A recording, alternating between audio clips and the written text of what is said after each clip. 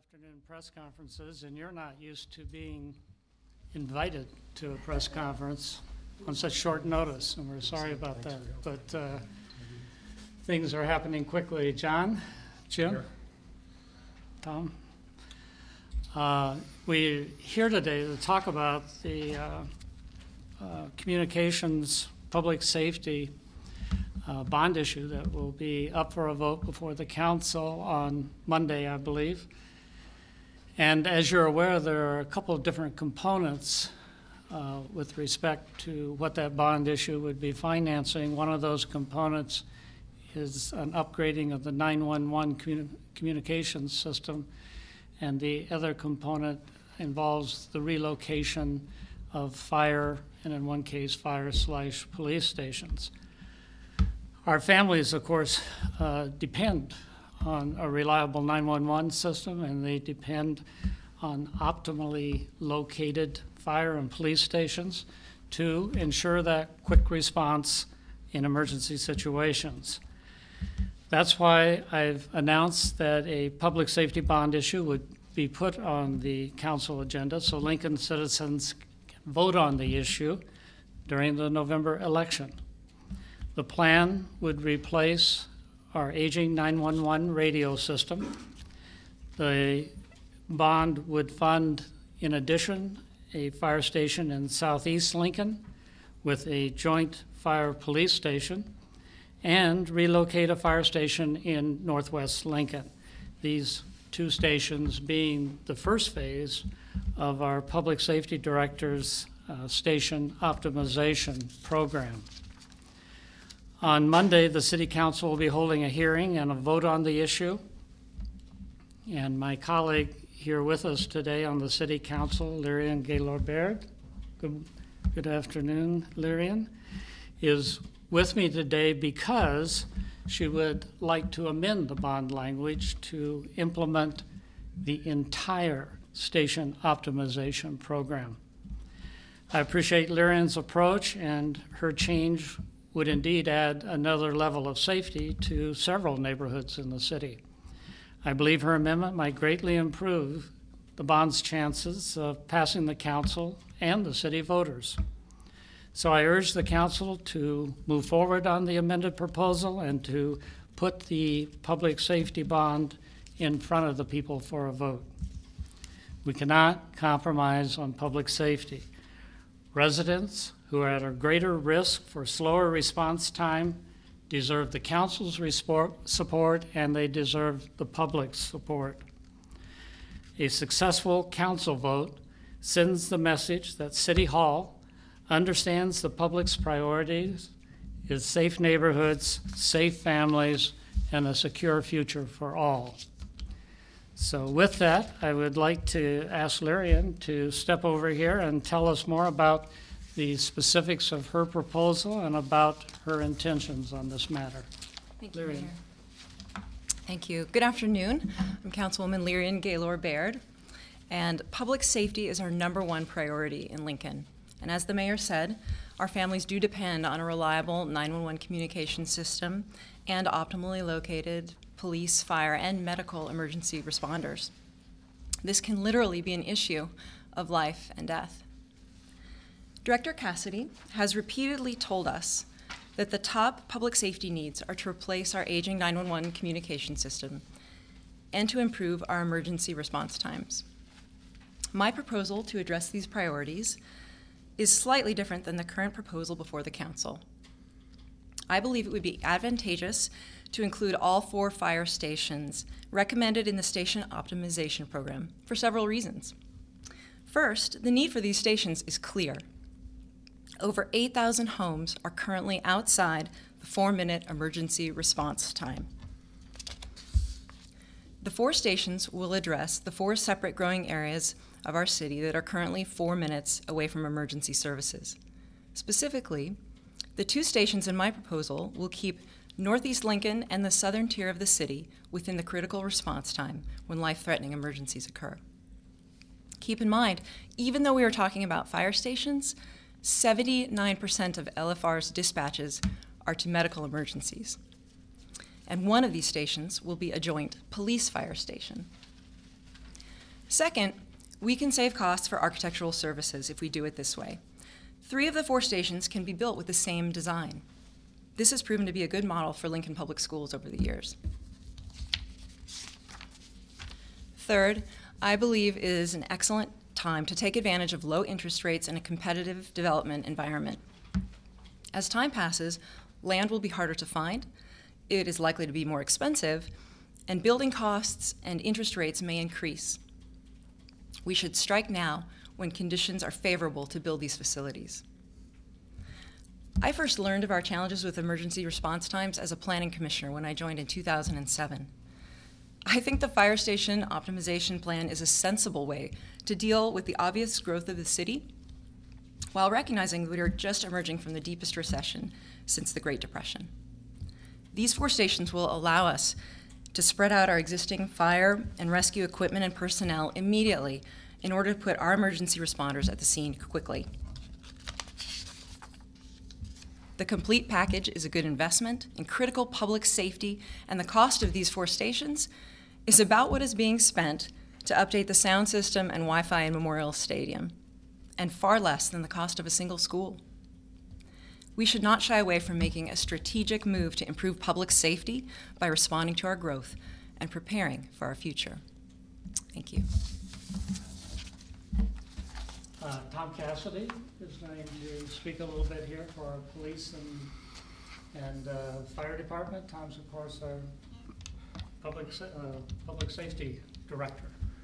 Thank you, Mayor, and thank you, Councilwoman Gaylor Baird. I appreciate your willingness to help us try to get these projects moving.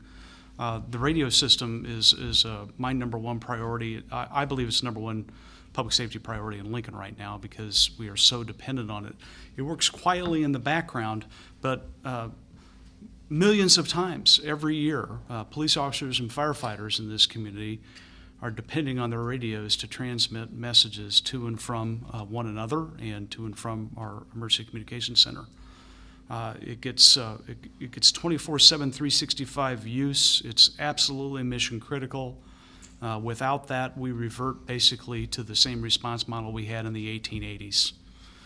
So it's critical to keep it up to date and reliable. And our problem is that parts of the system are now 27 years old.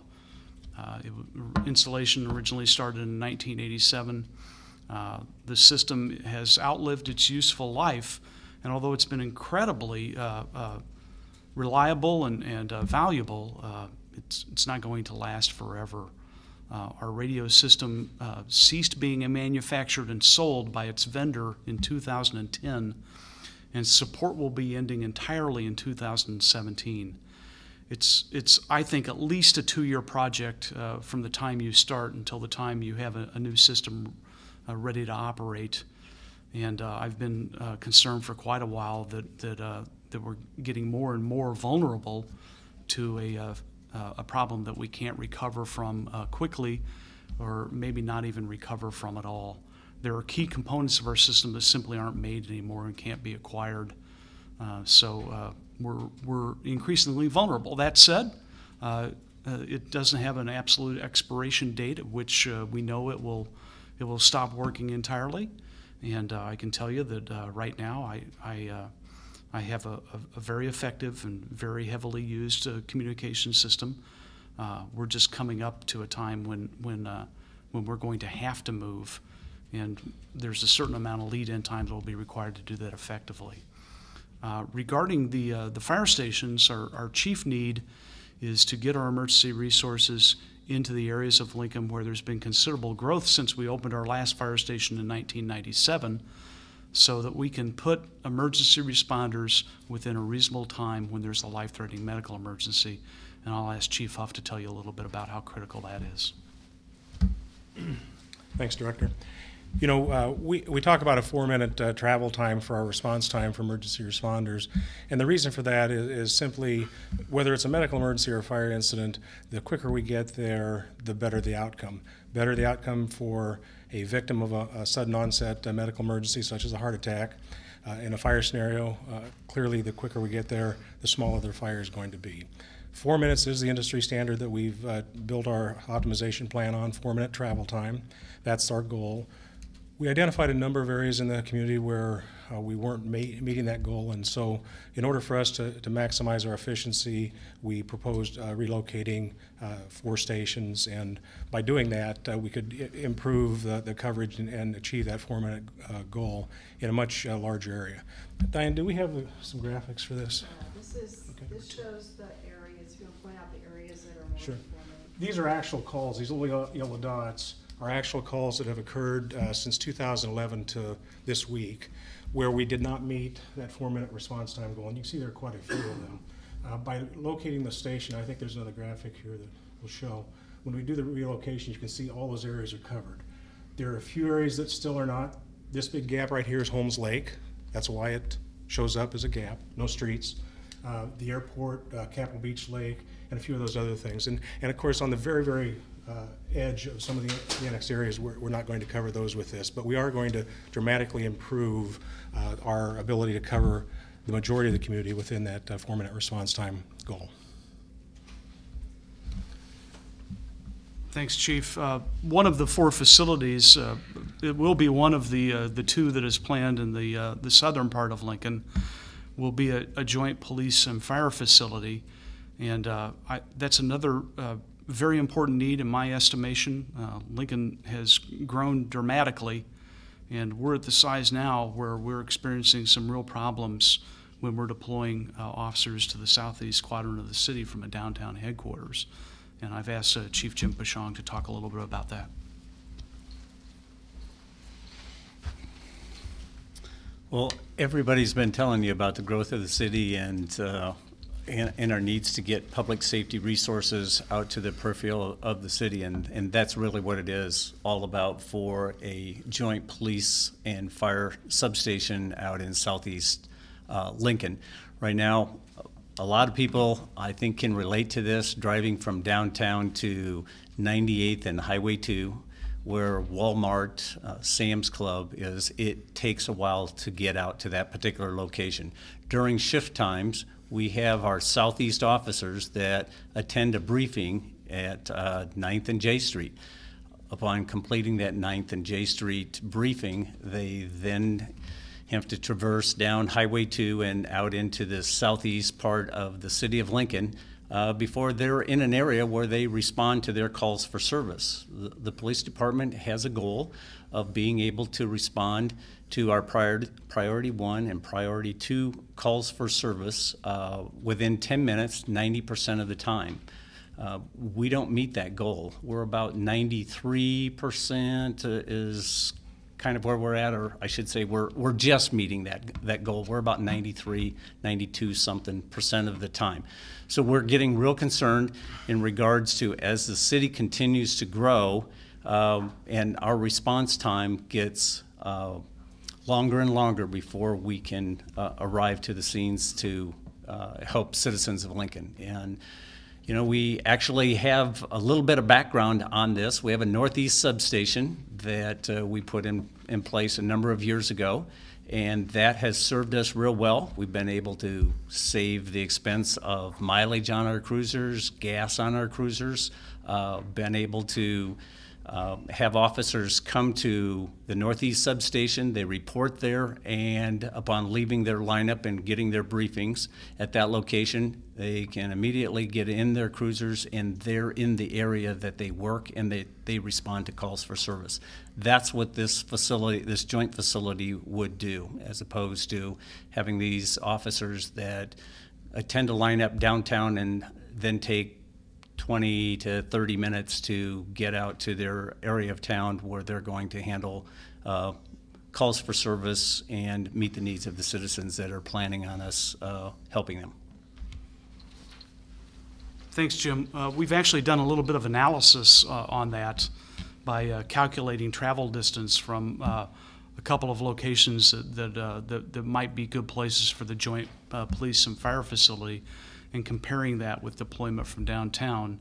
And I believe that the savings we achieve will be tens of thousands of dollars in fuel every year, but more importantly, probably right off the bat, about 1 full-time officer equivalent when you count up those little 7, 10, 12-minute travel times.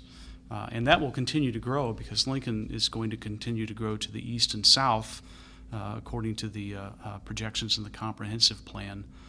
So that time savings will get a little bit bigger every year as the city grows.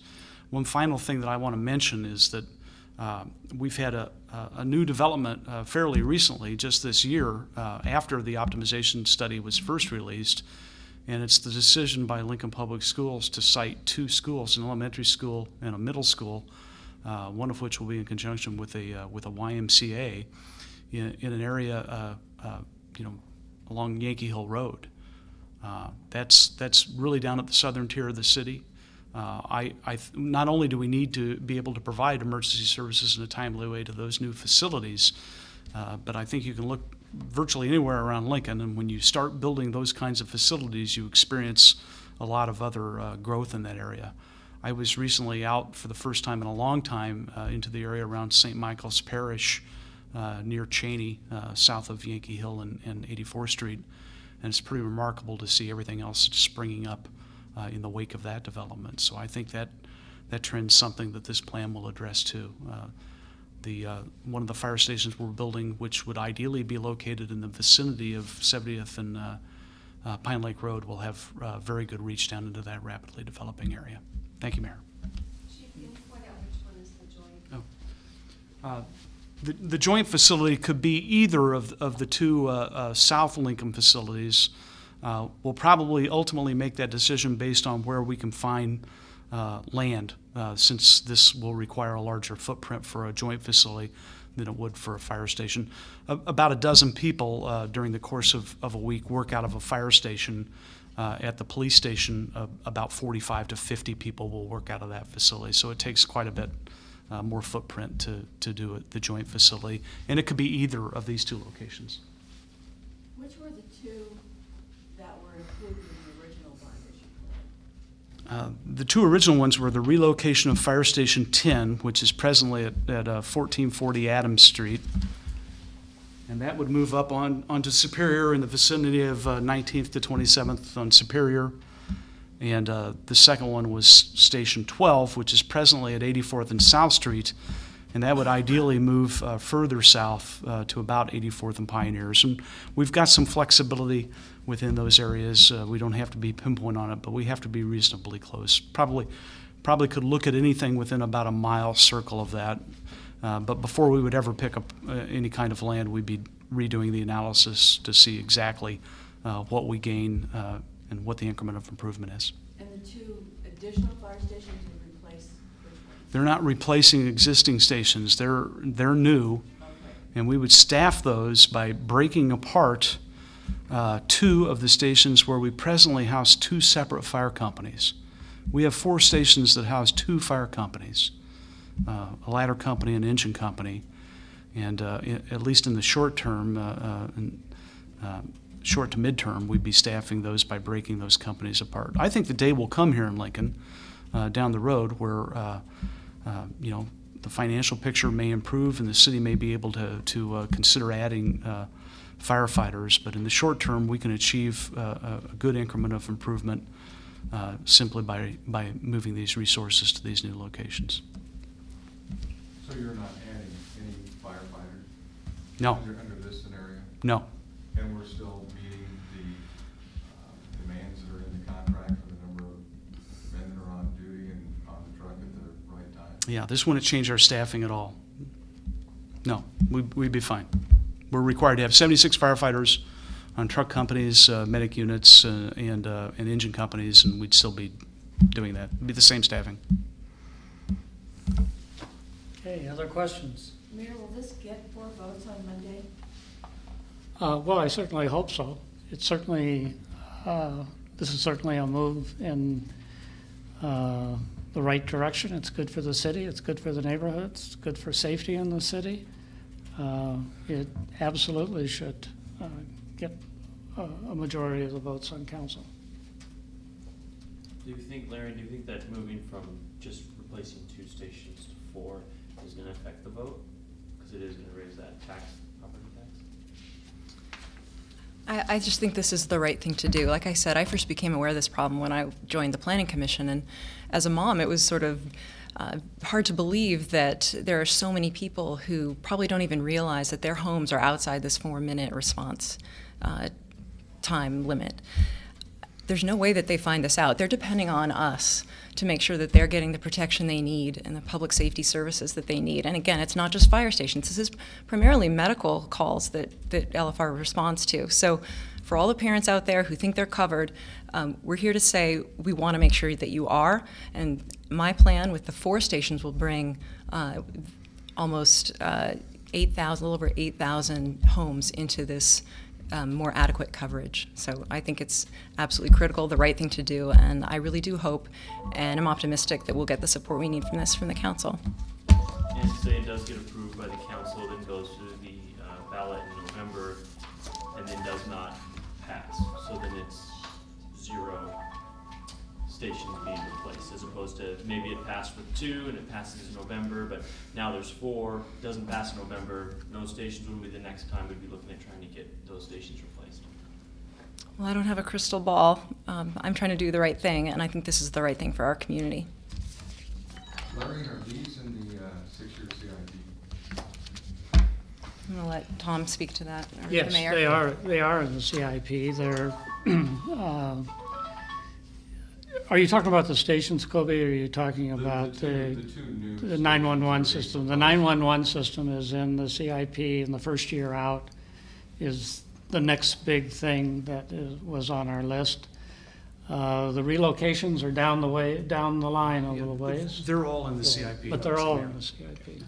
Also, Larry, another question, also in the CIP 3 years from now is a new 911 communications center at about $5.5 million.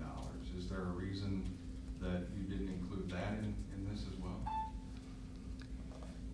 That's in Tom's bailiwick, I think.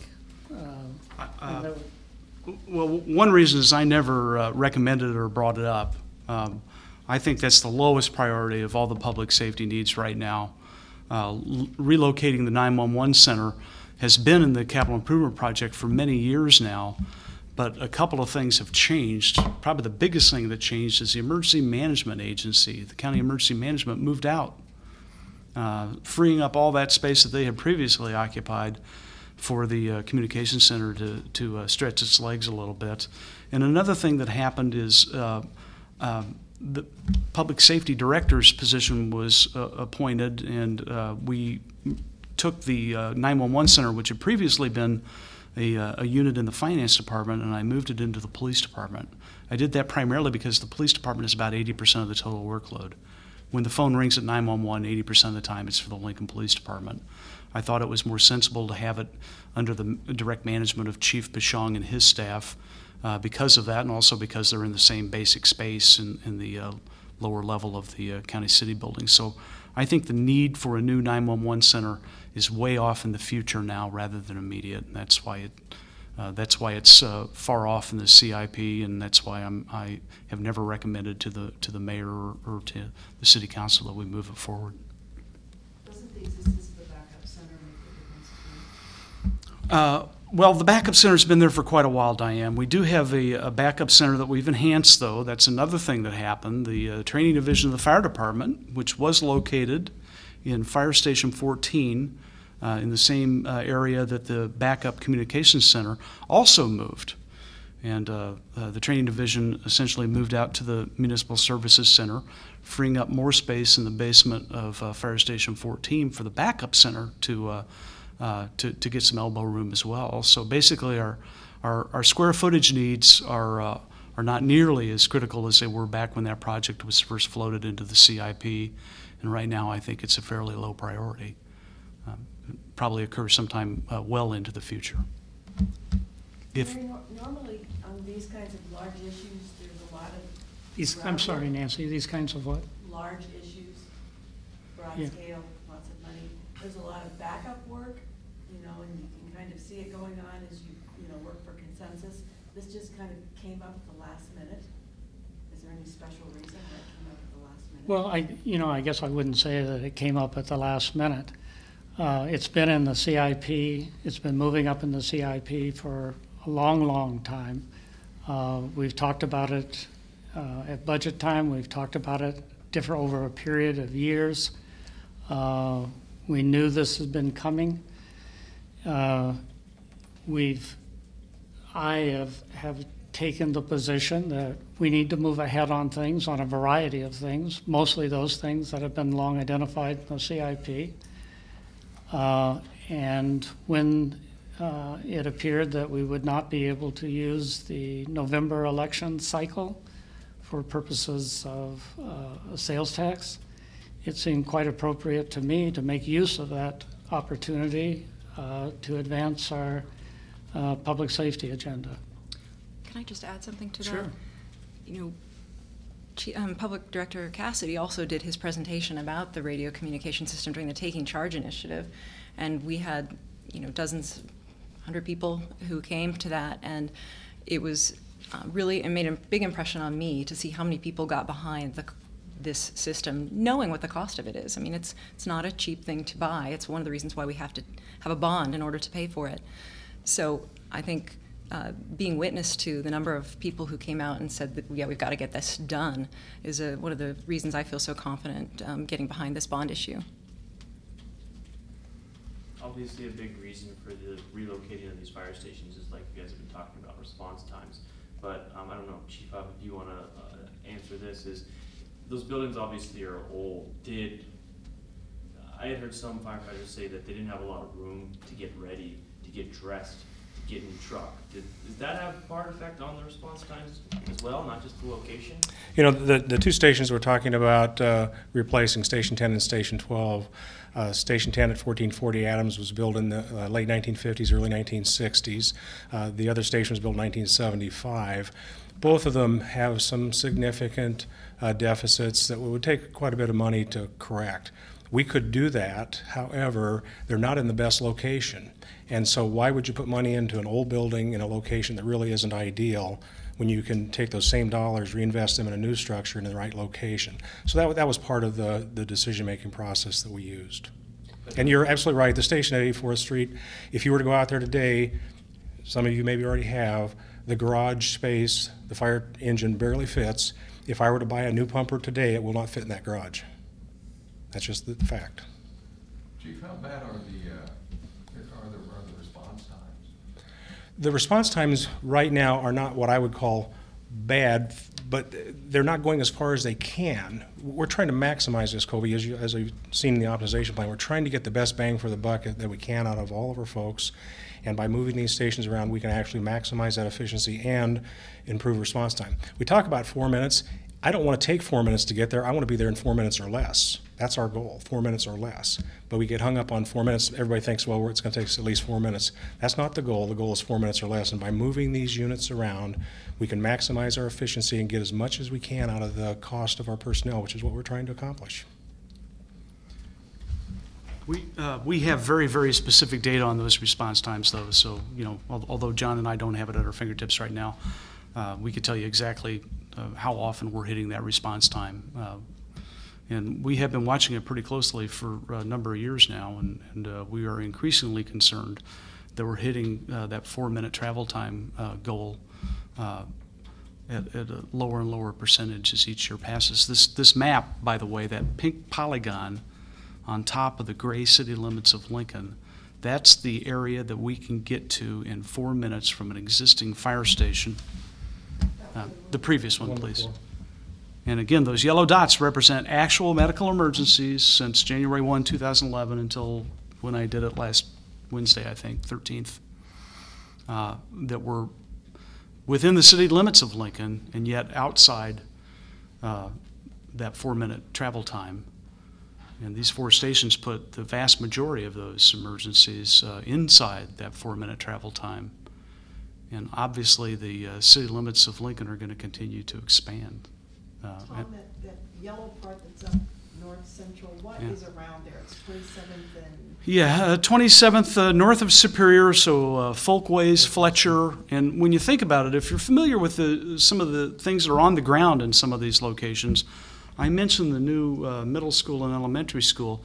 Up in North Lincoln, we've got a lot of senior living up there. And that'll be, Chief Huff and I, that would be our #1 priority. If there was one place in the city that we could project better coverage, that would be at the top of the list, because that's where we're having the most medical emergencies. And it's probably because we have a lot of senior living up in that area, along Sea Mountain Road, Folkways. Down in the southeast of Lincoln, the big cluster there is out around the Nebraska Heart Hospital, Vintage Heights subdivision, Menards, Walmart, Sam's Club. And we've got some new senior living out there too, which is a really good predictor, by the way, of where you're going to have a demand for medical services. And then the far south station, the one that would be located somewhere in the neighborhood of 70th and Pine Lake Road, that development is they're just really beginning to increase out there. We've got the Thompson Creek subdivision. We've now got the area around St. Michael's, and coming real soon, real quickly, is going to be all this development that accompanies the new schools. The northeast, what's the yellow? What is that? Yeah. That's basically the area east of 84th between roughly Holdridge and Layton Street. If you've been up 84th Street any time recently, there are a whole lot of new rooftops out there, new churches, new retail, so pretty rapid development there. And that's what that cluster is that we're trying to address with the location there in the vicinity of 84th and Holdridge. One thing I like about the way the fire department and the police department operate, and one of the things we learned from them early on in the administration, was that you do need to establish performance indicators and objective performance goals, and they have had them for a long, long time, both in the area of crimes and different kinds of time measurements and getting emergency vehicles out, whether they're fire trucks or emergency hospital situations. And so we I believe, have a fairly clear idea of what most needs to be done in order to improve the ability of the fire department and the police department to provide a higher level of safety for all our neighborhoods and all our people. Any last questions? All right, thank you very much.